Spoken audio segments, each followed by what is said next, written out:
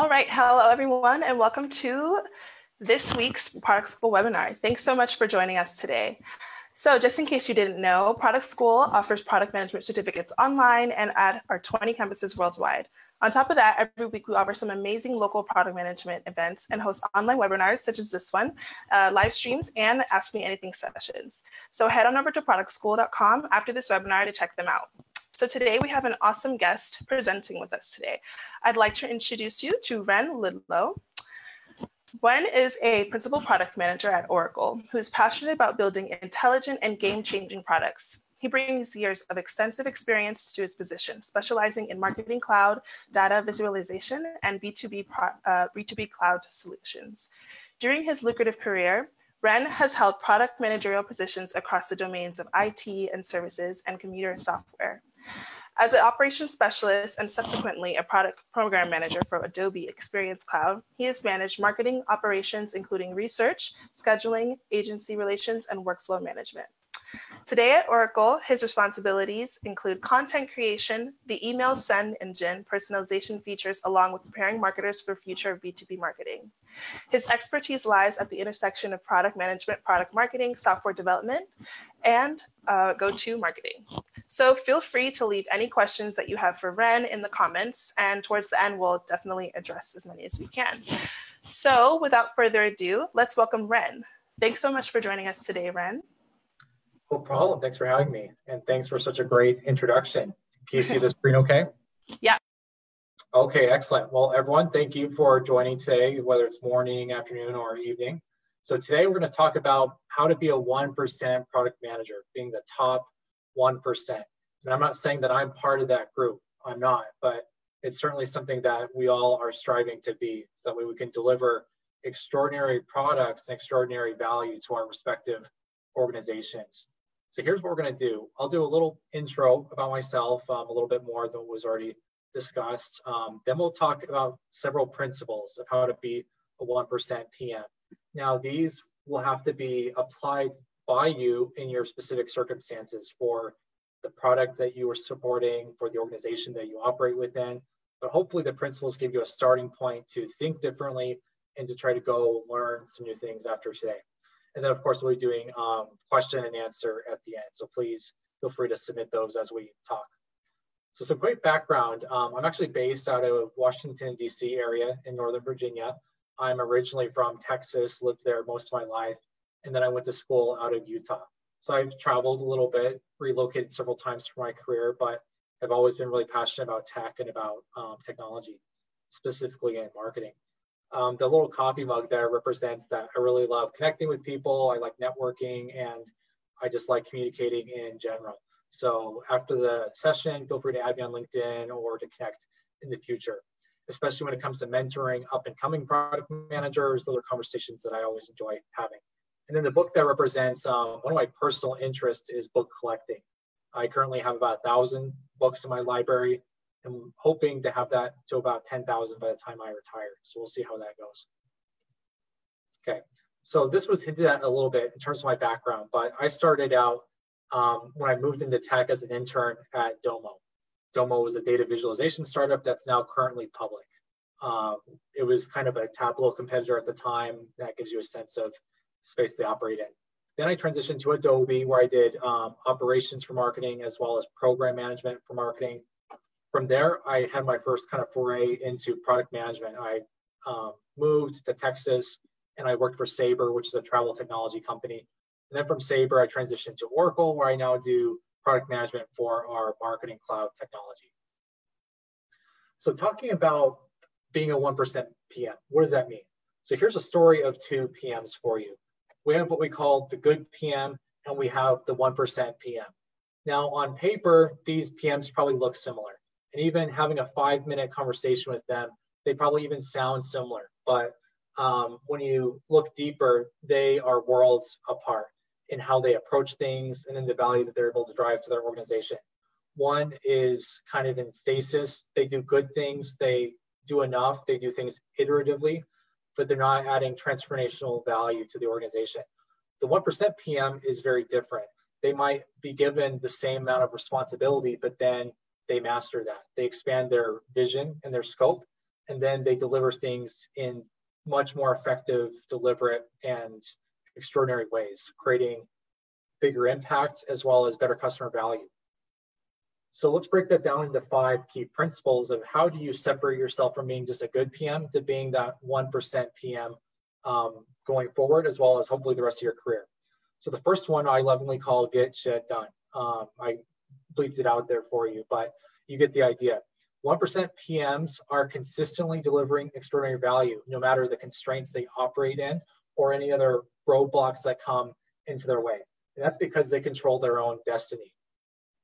So this is a great Steve Jobs quote that I've always really appreciated. He said, real artists ship. The implication being real artists get things done and out the door. And at Apple, they had this balance early on about this kind of maniacal focus on quality, but then also trying to meet deadlines. Now, sometimes those did slip, but the sentiment there by Steve Jobs is true.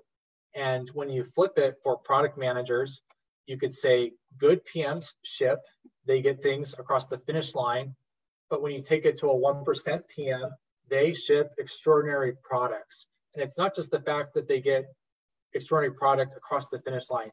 It's how they go about doing it, the way they interact with people, the way they're able to pull things together, the things that they're able to package. It's something that's completely different. And you think about the quality of the Apple imbues and everything that they put out there, that is essentially where the 1% PM separates themselves. Whether it's hardware or whether it's software, you're able to do things in a way that separates yourself. Now, this doesn't mean you're shipping the end state every single time. There's something to be said of your shipping value and quality in maybe a small molecule, and then you build on that over time. And the exceptional PMs kind of know the difference in how to ship quicker value, but then to build on that very quickly with good momentum. So here's a quote that I really appreciate. And again, we're going to flip this to talk about what this applies to for product managers. If you give a good idea to a mediocre team, they are going to screw it up. If you give a mediocre idea to a brilliant team, they will either fix it or throw it away and make it better. Now, how does this apply to a PM? Well, if you give a good idea to a just good PM or an average PM, maybe they'll screw it up, probably they'll screw it up. We'll be a little more optimistic here. But if you give a mediocre idea to a 1% PM, they will fix it or they will completely throw it away and make it far better than it was originally. And you can start to feel that difference. And as I talk about this, you might picture colleagues or mentors or people you know that maybe embody this versus those that the opposite is kind of true.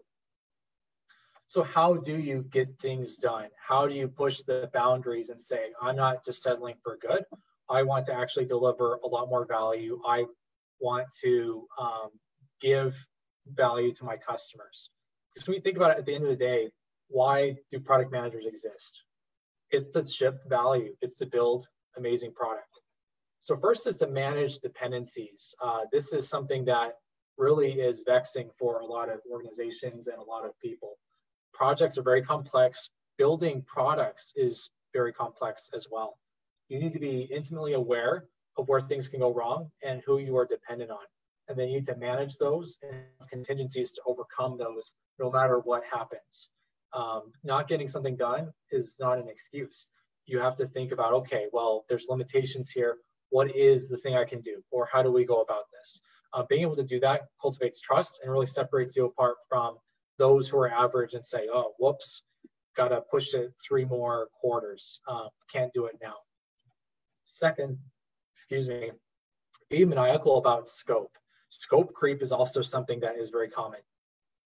Now, scope can evolve, but you have to be very deliberate about what you're building, what you're not building, and the way you're going about it. And you as a PM need to have a good internal view of what that should be and hold your development teams to it, program management, all the other organizations, even when it comes to leadership and the other groups that you're negotiating in between. Having that mastery of scope allows you to get things across the finish line with a higher quality. Otherwise, people will prioritize things for you, or there's going to be momentum that prioritizes things for you that maybe you don't want to have happen. Prioritize like crazy. This is pretty much related to number 2, but you have to be able to say what is more important, what is less important, and what timing you need to have to be able to create your first version of the product that's viable, the subsequent versions, as well as building to that vision of that extraordinary product at the end of the day. And this is applied to if you're enhancing an existing product, if you're building new features, improving existing features, or building a net new product or solution. Be flexible. Things never go according to plan, at least for me. So being able to say, okay, this is what's changed. This is what I still want to do. How do we go about doing it? What are things I can bring in? What are things that I can evolve with? Is there new value that I can bring here? That flexibility lets you accomplish things and still deliver value, even though it doesn't fit your original spec sheet or the original things that were scoped and spiked. Be open-minded as well. Be open-minded about the people that you'll be working with. Be open-minded about being able to pivot on exactly, again, what you're going to deliver. Also be open-minded about the process in which you're doing things. Being that flexible and that open-minded, again, will let you deliver things, which is the value you want to get at the end of the day. And then, of course, be passionate. And this is, I think, one of the biggest differentiators between a 1% PM and just your good PM. A good PM is taking space and they are doing things. Maybe they're going through the motions, whatever. But you can tell if someone's not passionate about the product of what they're doing, or they're not passionate about even being a product manager and being in that role. Being passionate gives you some level of gravity where you can almost will things to happen and to play out as you want them to. You find a way to get it done. Second is thinking big. 1% PMs think differently. They are disruptive. They don't just settle for the norm. They don't just simply iterate one tiny step beyond what exists today. So I like this quote a lot by Seth Godin. You're either remarkable or invisible. For you in your career, this is probably applicable. You either are pushing boundaries and standing out, or you're just kind of falling behind the scenes. And the same goes for your product as well. You can be shipping a remarkable product, or if it's mediocre or average, it's going to be more or less invisible, less visible value, less compelling value, versus if it is remarkable, you will be seen as a differentiator, as an innovator, and by customers, they will appreciate the good things you do for them. So this is a concept that comes up in science. It's mentioned in different business books. It's called the adjacent possible. So here in the very middle is what we're comfortable with. It's called the known space. These are things that are well known or well established or have been proven. Outside of what is known is what we call the adjacent possible. You think about the next industry or the next wave of innovation or the next thing that you could possibly accomplish. That's the uncomfortable zone where we think we know something or there's something to be discovered, but has yet to be proven, has yet to be accomplished. And outside the adjacent possible is going to be something that's way too far-fetched. We don't want to go there, but the adjacent possible is what we want to do when we think about going big, when we think about being disruptive. So a lot of good PMs today live in this known world.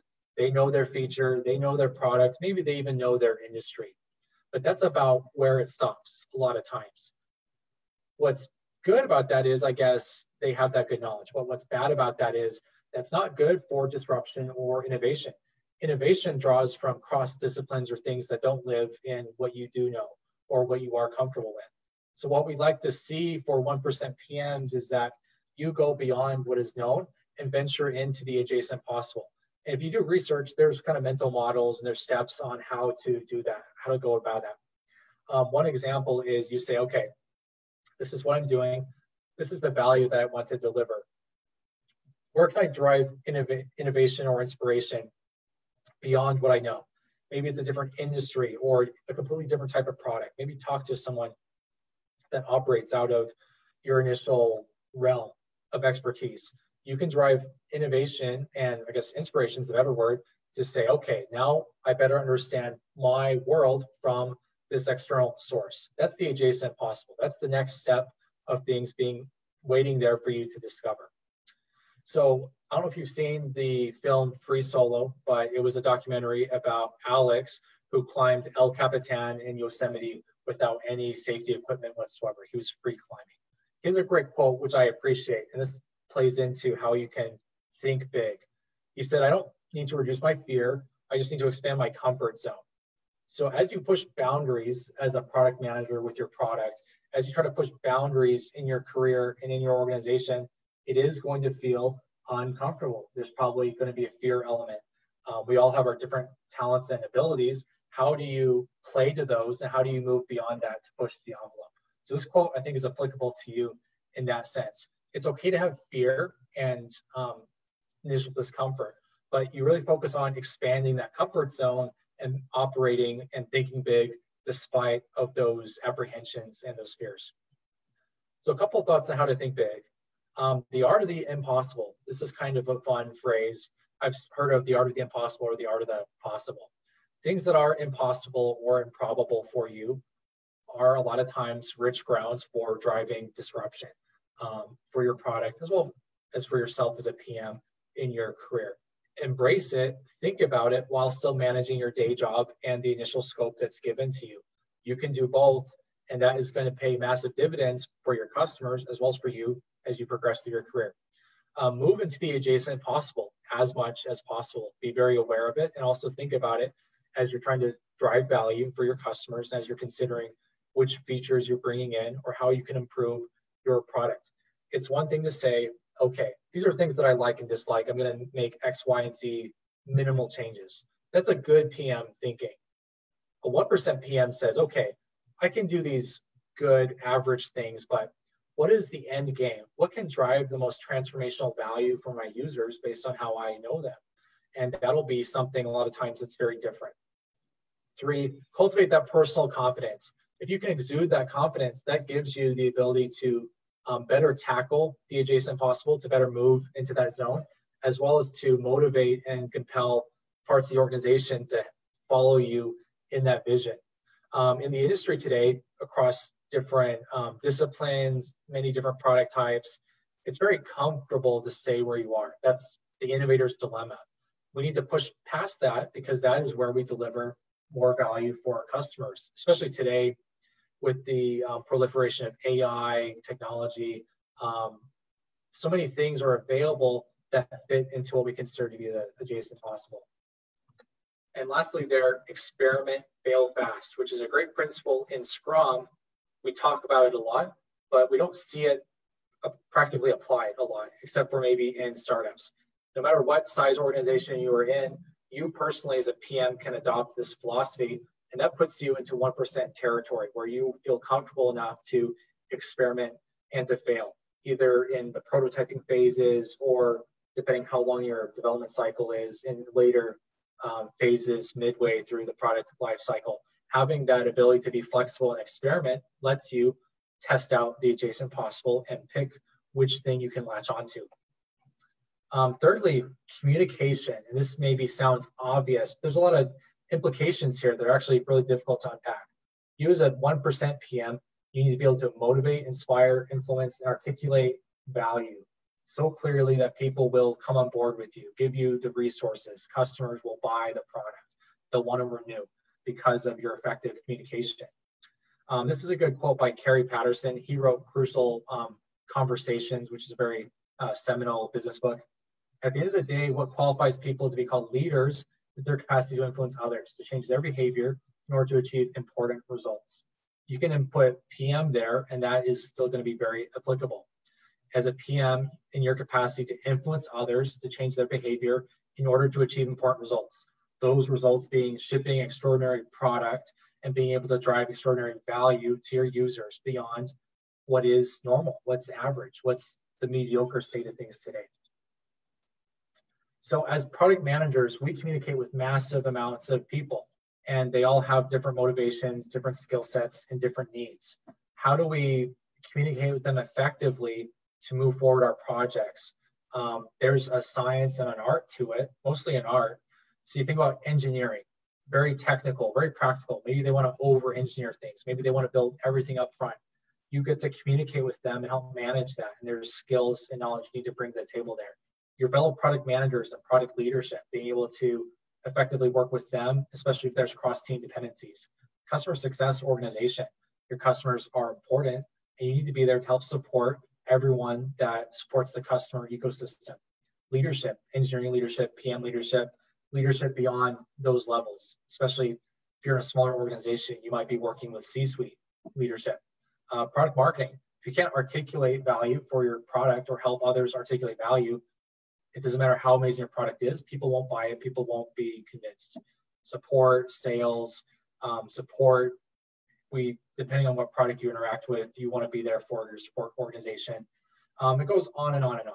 And you kind of get the idea here where the 1% product manager can effectively communicate with all groups indiscriminately and adapt their communication style and really understand intimately the needs of each group. The good PM or the average PM, maybe they sound good when they speak, but they don't adjust themselves very effectively. They don't have compelling ways of communicating with these different groups. So a concept I really like from Harvard Business Review is what we call emotional intelligence. They have a couple categories here. The 1% of product managers master emotional intelligence. They have a certain level of empathy and understanding that helps them influence and motivate people. And by virtue of that, properly communicate value of what they're trying to build. So there's self-awareness of what am I about? What am I feeling? What makes me tick? Self-management, and we've got some principles there. I like the positive outlook a lot. You don't like working with product managers who are negative. And they typically don't accomplish very much as well if they are overly negative. The adaptability, self-control, being able to achieve things. Social awareness, though, is where we really start working with others. Empathy, we want radical empathy to understand where other people are coming from. That way we can properly approach them or present to them the appropriate aspects of the value we're trying to communicate. Organizational awareness is very crucial because you have such a cross-disciplinary role as a product manager. Then we get into relationship management. The quote earlier talked about influence. Being able to coach and mentor people is rewarding in and of itself and helps you establish relationships. Conflict management. Now I know for you, you never have conflicts in your organization. It's all peachy, everyone gets along. But for me, when I'm trying to work with people and sometimes there's tension or sometimes there's disagreement about roadmap or whatever it is, you want to be able to effectively communicate, act with empathy, and be able to work with people in all circumstances. Teamwork. You're not going to build a product by yourself. If no one likes you or wants to work with you, or if you're not being effective there, things will not get done. Then inspirational leadership. We want to be leaders in our own right. So some tips for communication. You need to be able to write clearly and succinctly. It doesn't matter if it's on Slack or if it's on email or any other medium that you're using to communicate. When you commit things into words on a page, it needs to be very clear and concise. Product managers need to have that skill set. Today, you can't get around it if you want to be a 1% PM. Good PMs, maybe they stumble across the point, but they aren't succinct and they're not very clear. Connecting with others is so crucial. You're not an island unto yourself. You need to rely on others in the organization. Be a positive influence. You need to be able to be seen as a leader, as someone people can trust and come to solve problems. Be able to make good presentations. You want to keep it simple, but also make it compelling. And then be able to be confident when you speak to an audience, when you're working with others. You're working in the room, you're presenting different ideas. It could be a small intimate setting, it could be a large conference type setting. If you can't vocalize or present your ideas effectively, again, you're going to be pigeonholed and you're not going to be effective. And then stay cool-headed in a crisis. You don't want to be the person that freaks out, either when there's disagreements or when things go wrong, which again, I'm sure things never go wrong for your products. There's never fires, there's never escalations. And then always be able to communicate clear value. If you can do that at the end of the day, that is going to give you so much benefit to accomplishing your goals as a product manager. Embrace simplicity. This is something that we see a lot of good PMs struggling with. And this really separates the 1% PMs. The 1% PM does less, but they do less better than anyone else. And they do it better than what they would otherwise. Another Steve Jobs quote, simple can be harder than complex. You have to work hard to get your thinking clean and simple, but it's worth it in the end because you get there. Once you get there, you can move mountains. And in our case as product managers, moving mountains means delivering exceptional product in exceptional ways beyond what we normally would be able to do. So The Art of the Essential is a great book, and I like this concept of essentialism, where I do less and I do it better. I'm able to say, this is what's most important, and I'm going to focus on that. And I'm almost going to aggressively minimize my focus until I am focusing on what is most essential. Everything else gets cast aside or reprioritized for down the road. As product managers, we say that we want to do this, but it's easy to just fall into the old trap of I'm going to deal with everything now and I'm just going to spread myself thin, or I'm going to be less effective but still try to do everything. Richard Feynman is a really famous scientist, and he's famous for his lectures. Very smart guy, worked on the Manhattan Project to create the first nuclear bomb, basically. He has this technique where you know something so well that you can articulate it very simply, even if it's a crazy complex concept. So you can apply this in your product management, where you choose a concept, you are able to explain it simply. If you can't explain it simply, you have a knowledge gap and you go back and fill that. And then you can create analogies or other ways to very simply abstract that concept that's complex. So some ways to embrace simplicity. You give yourself permission to not do everything, to do things more simply, to reduce what you're putting into your product at each phase along the way and what you're doing in your day-to-day job. You have to be able to capture the essence of the most important value very quickly, whether it's in a new role, a new project, or within an existing project. Without that, you can't reduce it to what's most important and what's most simple. Know when to say no, and actually say no when you should be saying no. Don't go for the petitions of others saying, oh, please fit this in, oh, please.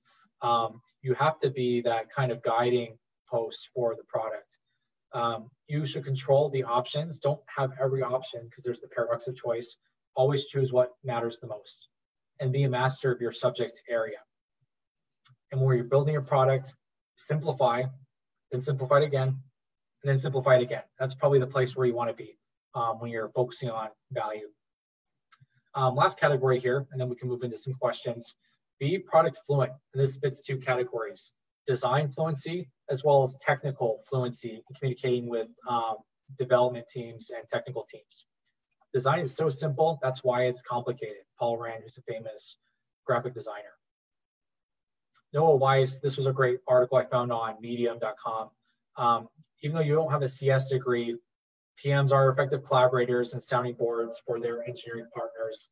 They can help weigh complex technical trade-offs in design decisions. That's where you need, as a 1% PM, to weigh in on those technical trade-offs and those design decisions. The good PM kind of wanders into whatever is closest or maybe most convenient. The 1% can look clearly at different options that are available, and through intuition and experience, say, that's what we're going to do, and this is why, and be able to articulate exactly why. So some tips for design fluency. You need to be able to recognize and articulate exceptional design. You need to have the principles of design known to you. You need to have radical user empathy and be able to internalize it yourself and be able to draw upon that every day in your career. You need to practice, practice, practice. Design, for most of us, doesn't come naturally. So you have to be able to try to generate good design and recognize good design over time. And that gives you an internal sense for what it is. And then embrace simplicity. Good design is not complex. Some tips for technical fluency. You need to be able to comfortably size projects with your gut before you take them to engineering. You need to have enough knowledge of technical processes and how your product is built. That way you're not completely ignorant. Good product managers, they maybe can guess, but they aren't always accurate. 1% PMs have very intimate knowledge and can guess pretty darn well. You need to have detailed knowledge of how different systems fit together for your product, your area. You need to know the development process of software or whatever development process exists for your product, your industry. You need to have the pros and cons of different development systems or development approaches. Be aware of things that are changing, new technology, new trends, whatever is applicable to your users and your product. Be able to decide trade-offs. Deciding trade-offs for multiple things is always essential for becoming a 1% PM. And then understand, again, technology trends and what changes in the industry. And that will inform how you make things disruptive or how you move into the adjacent possible. Without that knowledge, you are stuck, basically. So that was our content. This is my LinkedIn. Feel free to add me. And I think we want to leave some time for questions. All right, thanks so much, Ren, for that great presentation. So yeah, we have a couple of questions. So I have a question from Jared. And Jared is an actively interviewing product manager candidate with a strong leadership in startup and scale-up experiences who's looking to pivot into Fortune 500 PM roles. Okay. And he often gets asked in interviews, how do you prioritize your roadmap? And so he wants to know, how does a PM in a huge company like Oracle prioritize backlog and roadmap items? That's a really great question. And there's no perfect way to do it. Corporate world, Fortune 500 is very matrix. But what you want to do is understand the main priorities at play. You have executive mandates and what the higher level goals are for the organization. You have your personal goals for your product and your roadmap. Then you maybe have competing goals on the roadmap of your fellow product managers, your fellow Scrum teams. Find overlapping elements there and help prioritize those. And then be able to say, again, what is the value I'm trying to deliver and which things make the most sense there? And try to articulate that value. Sometimes you really have to fight for your stuff to be prioritized.